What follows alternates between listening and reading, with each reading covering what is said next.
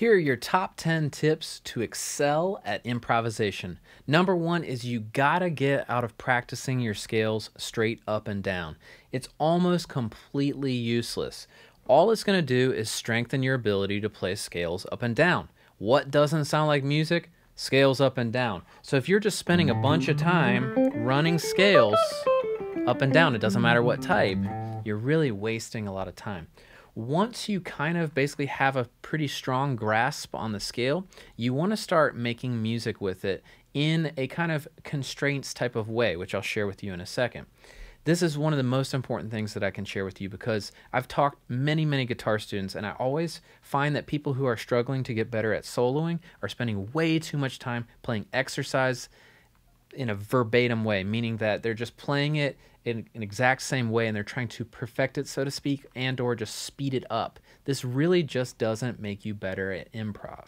The second most important tip that I can share is please stop noodling when you're practicing the guitar. So if you're just goofing off, that's really not going to give you much kind of forward momentum in your guitar playing. Now, it is important to play the guitar and have some fun with it. I absolutely 100% agree with that, and I'm a big fan of like taking time in every practice session every day and kind of having some fun just playing. But if that is your main mode of practicing improvisation, it's just not going to work for you. Trust me, a lot of my students have done it. I did it. It just doesn't work. Noodling is a 4-letter word as far as I'm concerned, and stay far away from it. Tip number 3, my absolute favorite way to practice improvisation is using constraints with backing tracks. Constraints can take a lot of different forms, but one of the things that I like to do is I like to kind of turn on a track. In this case, I'm using an A minor track today, and I'm going to use my A diagonal minor pentatonic. You can check it out in my Solo on Guitar, the Improviser's Toolkit. And a lot of times what I like to do is start with just rhythmic constraints. So for example, here's just a basic A minor track. The beat is like this, 1, 2, 3, 4. Okay, so a rhythmic constraint would maybe be, let me force myself to only play quarter notes. Okay.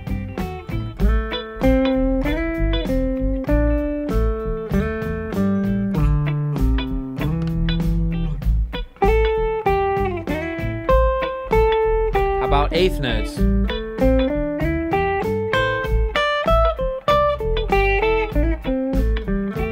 Triplets?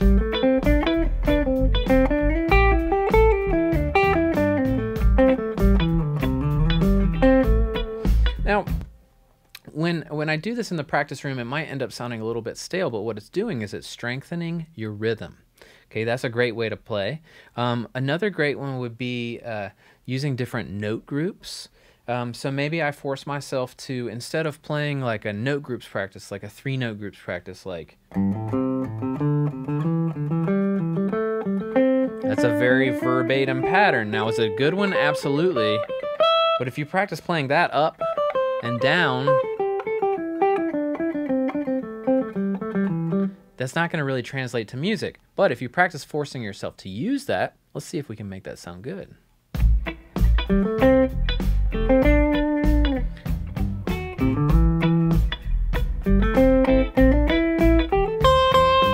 So I'm mixing them up.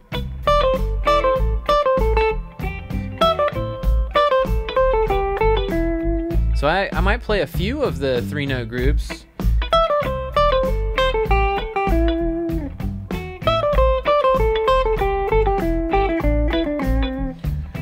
And I would target that little idea just a bit inside of my solo practice, and that would strengthen it when I went to use that. But it wouldn't be like...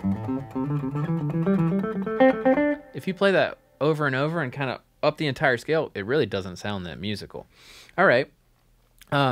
So another cool thing is like working in a certain position that you're uncomfortable with. Like say you learned a new scale shape, one of the Cage System shapes, or a diagonal pentatonic, or another pentatonic shape, or something like that. Or say you're trying to just solo better on one string. That's a great thing to do. So that's a positional constraint.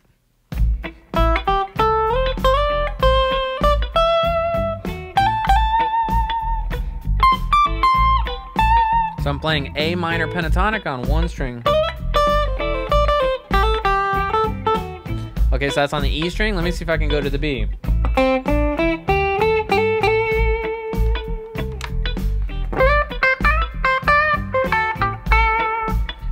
So things that are challenging me is like forcing myself into like places that I'm not as good at, right? Okay, another great one to do is technical constraints. So like, let me take a solo and try only play hammer-ons. Again, this is in the practice room. You wouldn't necessarily ever do this on a gig or performance. Hammer-ons only.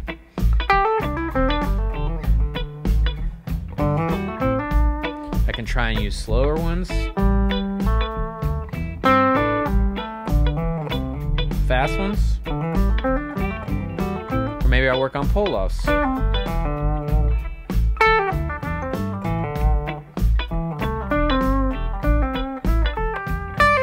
Slides. It's amazing. It gets you out of your comfort zone. Those pull-offs, hammer-ons, slides, bends, vibrato, those are the things that make just regular old scales and notes sound really awesome. Okay, tip number 4. Don't spend all of your improv practice time playing at the same tempo, right? So if you're like going out and you're playing with friends, or like you're going to somebody's house, or you're going to play in some kind of context, you're not going to spend 20 minutes on the same tempo. I mean, if you're in a jam band, it can happen, but like realistically, if you spend too much time on one tempo, you're not going to get that diverse kind of tempo. So use a program like Ableton, Logic, Pro Tools, or there's some online loopers and things that you can speed up and slow down the track. So I'm using Transcribe, and I can just take the track and I can make it faster, like say 125%. Whoa, now all of a sudden I'm working in a different way. I do this a lot where I'll work on different rhythms, like say I try to push my tempo with the 16th notes.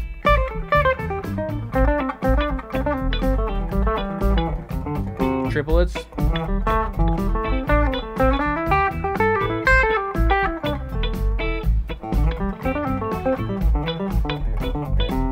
You can really push yourself in a very fun way. Tip number 5, very similar. Don't spend all your time in one key. So a lot of these programs, what you can do is, even if you're using the same track, which I highly recommend using different tracks, but even if you were using the same track, you can transpose these. So say I want to bring this down 2 half steps or a whole step to G minor. Still sounds really good. I put it back at 100%.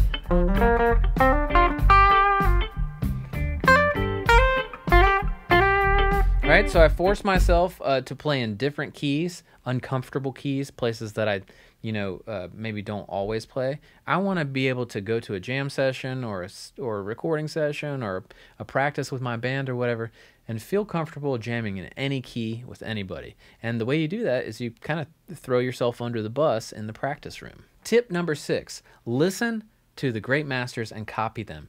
Okay, so I think it's really important to like find your favorite licks. Maybe you're just listening to your Spotify or your iTunes or like whatever it might be.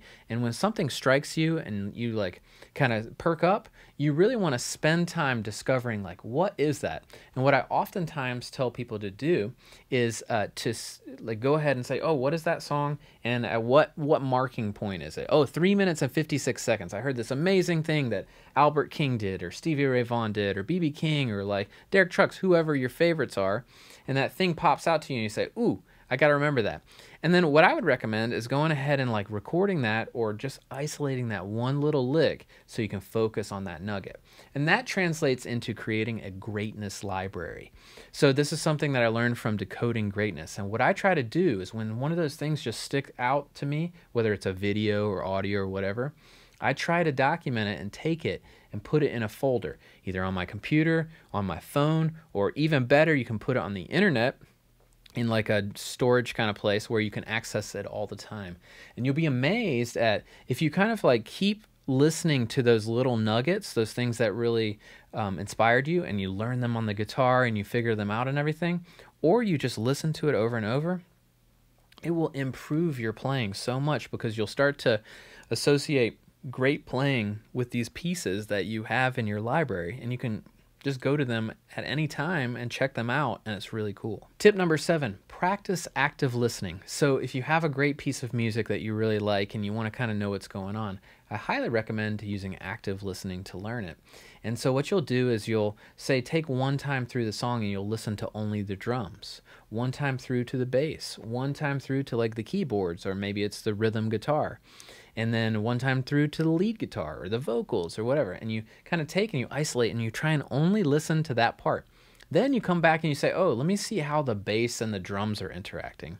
All of a sudden you'll be blown away at how much more actively you're listening and how beneficial that is to see what's really going on in the band and understand how all the instruments are kind of coexisting and making everyone sound better. Tip number 8.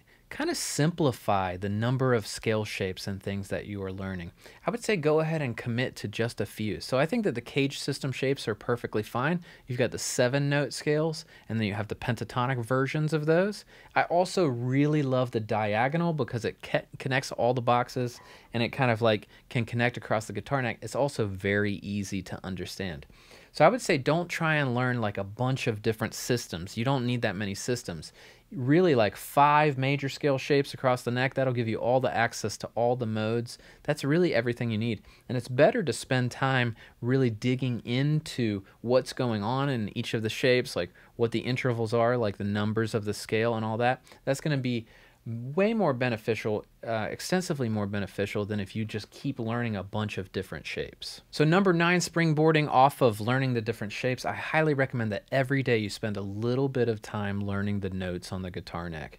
So it's really important to first start with the natural notes. Don't try and memorize the fretboard by the chromatic scale. It just doesn't work. It doesn't make any sense. So just use the natural notes, which are the key of C major.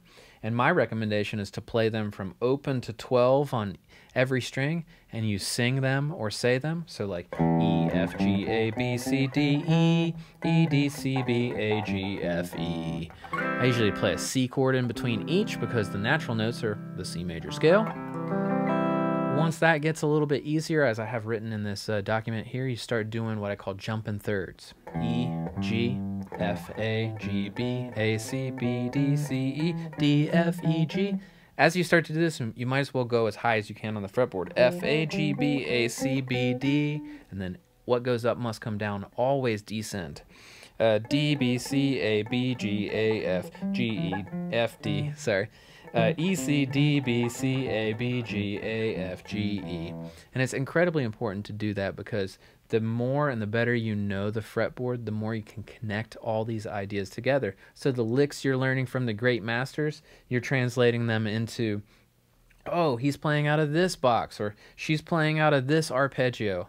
And it kind of puts it all together. It's really incredibly important. I highly recommend that you work on your fretboard knowledge every day. Once you start getting really good at the notes that are all natural, the C major scale, start working on the different keys that have sharps and flats. So basically written here, the key of G major has 1 sharp, D major has 2 sharps, A major has 3, E major has 4, B major has 5, F sharp major has 6, and C sharp major has 7. And then you want to learn the flat keys as well. F major has 1 flat, B flat has 2, E flat has 3, A flat has 4, D flat has 5, G flat has 6, and C flat has 7 flats. So work on all of those and forget those people that say B sharp, E sharp, C flat, and F flat don't exist. That's silly. That's not true at all. So the 10th tip, and incredibly important, I highly recommend you create a practice log. And what you're going to do with that practice log is before you ever get to the practice room, you're going to go ahead and plan out what you're going to work on. My recommendation is you work on things in small little chunks. I have a paper that I wrote, a thesis paper for my grad school called Deliberate Practice, The Pathway to Mastery. I will link it here. I highly recommend you check that out. It has some ideas on the best way to practice. But one of the biggest things that science is saying now is that smaller chunks are better. So if you practice for a 15-minute segment and you work on 5 different things for 3 minutes each, that's way better than working on one thing for 15 minutes. So do your chunks, take a little break, come back. Maybe you cycle through those same chunks and again. Maybe you do them out of order, but you got to mix it up, and it's really important to not just play things over and over. So mindless repetition is the enemy in the practice room. I understand that that's the way that a lot of people prescribe how to practice. Just don't do it. All the science that's like newer science says that that is a waste of your time. So in your practice journal, I challenge you to do things that are tough for you. You should practice things that are easy for yourself, and you should have time to just have fun in your practice session as well. But the majority of your time should be spent on practicing things that you can't do very well. You slow them down, you work on them in a smart way, you break them down into small chunks, and you try and master them that way. And breaking them down into those small chunks, that's going to get you there a lot more quickly.